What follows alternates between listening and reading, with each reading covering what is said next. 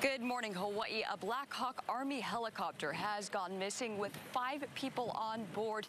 And an update from the Coast Guard, well, they did find a portion of the fuselage and other debris. This is located just 2 miles west of Kaena Point in this region right here. Now, video that we shot from earlier does show rescue boats and also Coast Guard officials and aircraft all looking for that downed Black Hawk chopper. That went down 2 miles west of Kaena Point, as I said. Now, military officials do tell me the 25th Combat Aviation Brigade conducting a training mission around 9:30 last night. This is between Kaena Point and Dillingham Airfield.